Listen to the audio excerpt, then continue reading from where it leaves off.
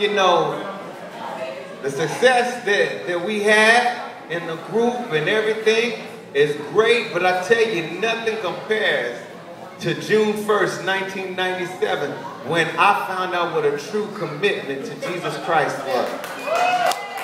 Had what the world calls success, but I still had an emptiness on the inside. Something I feel that God can only feel. I believe that when He creates us with that vacuum. And Satan will try to give you all kinds of different kind of things. Let's say it's a circular vacuum. Satan will sitting up there trying to give you a square or a rectangle, or he might try to give you an octagon that looks something like a circle. But the thing of it is there's still holes in the middle of those things. God is the only one that can truly complete you and fulfill you. Don't get me started. You know what I'm saying? Praise God. And you can feel this. That's right.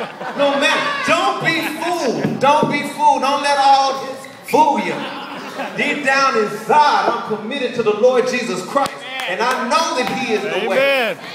I don't know. I believe I can say it for everybody. He is the way for everybody. But He loves us enough. He doesn't even make us accept Him. He gives you that choice. It's an honor being called a follower of Christ. And I just like to share the joy. Man, you talk, Corey, don't do that. Bro, don't do that. Man, turn the sound check into a church service. What? Church. So if anybody in here loves Jesus, give Him some glory right now. That's right. That's what I'm talking about. Woo! Yeah. No. Boy. All right. Amen.